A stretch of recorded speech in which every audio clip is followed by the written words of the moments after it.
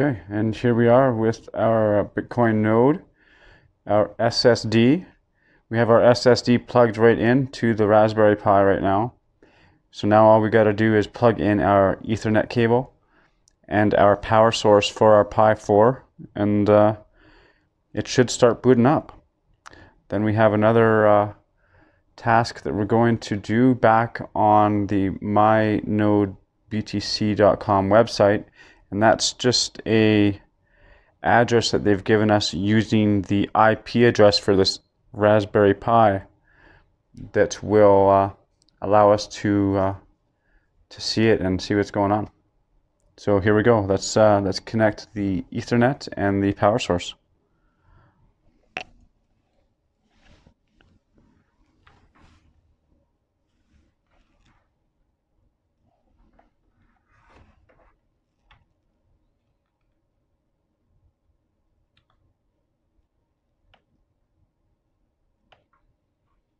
So as I was telling you before, once we get our power into here, I would imagine that we're going to see some lights on the Ethernet side of things.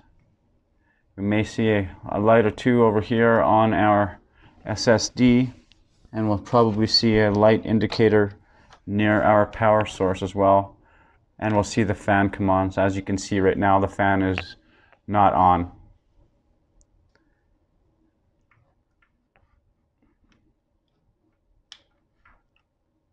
So I've plugged the power source in.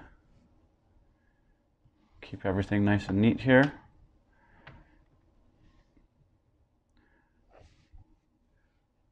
And let's turn the power on. We have a power switch right in line on the cable that was provided. All right. I see that the fan came on. Over here on this side, I had seen red and green lights coming on. Over by the Ethernet cable, I've got a green and a yellow. And then I've got a blue one on the hard drive. I did see another one, a red one. There we go. So there was a blue and a red one. We'll see what's going to happen here. We'll just watch it for a little bit. Like I said, we can't see too much here, but we can go back on line and see what's happened and configure the rest of this. So that'll be it for this part of the setup. We're of course going to add this, put this into a nice case,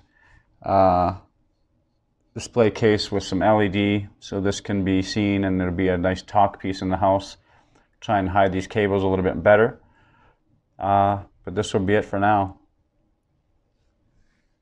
Join us soon back online to see what's happening. And